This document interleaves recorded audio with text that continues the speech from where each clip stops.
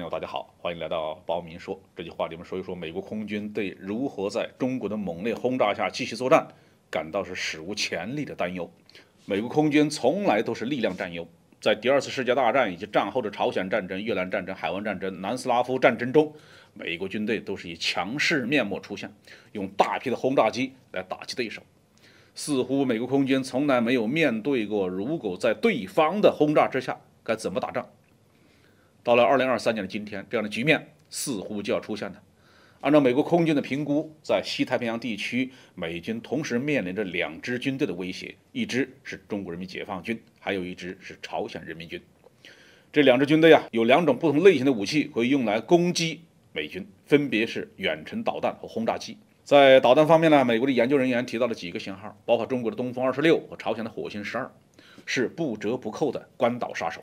中国的东风17和朝鲜的火星8导弹是高超音速武器，虽然射程较短，但美军无法拦截。还有更高级的，他们预计中国将在未来5年内部署隐身轰炸机轰20，它与 B-21相当，有更高的续航能力和先进的隐身能力，可以实施穿透防空，用重磅炸弹摧毁坚固的工事。美军太平洋空军司令甚至为此反对建设加固的机库。他说当对手部署精确制导弹药，并且可以用1枚2000磅重的炸弹直接炸穿屋顶的时候，坚固工事就没啥用了。那么美国军方打算如何面对这样的威胁呢？从现在的情况来看呢，美军的核心思想是躲和藏2个字。首先说躲，美军发明了一个所谓的敏捷部署的概念，比如说把4架 F-22战斗机所需要的后备飞行员、后勤设备和物资打包压缩在一架 C-17运输机里面，然后把这几架飞机一起部署到某个偏远的小机场，落地展开就能形成战斗力了。F-35部队也在开发这种部署的方式。然后说藏，既然加固机库藏不住，美军现在考虑采用机动式的充气机库，起了一个复杂的名字，叫做便携式伪装隐蔽和欺骗机库。其实呢，就是一个充气大棚。据说这种大棚机库不但能够灵活的部署，还能够隔绝热信号，给里面的战机起到隐身作用。对于美国空军想采取的这2种手段，我们有没有什么办法来对付呢？在西太平洋海区空中作战的场景下，克制化整为零的战术都和当年的陆地步兵作战有很大的差异。这其中有困难的一面，也有容易的一方面。困难的一方面呢，是西太平洋的地理范围巨大，